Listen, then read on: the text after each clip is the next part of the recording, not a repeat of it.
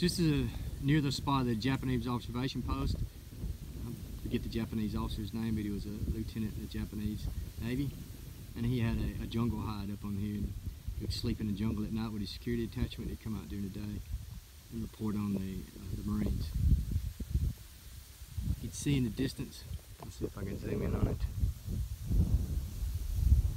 That's the site of Henderson International Airport today, and once was the International, which was the Henderson Airfield in 1942. You can see the view that the Japanese had in observations, and the Marines down below.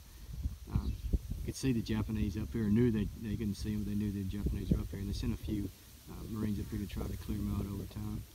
In fact, the 2nd Marine Raider Battalion in their famous 30-day march came up this way and got in a firefight right directly behind me in the end of their 30-day march. It's a good position. You can see forever up here.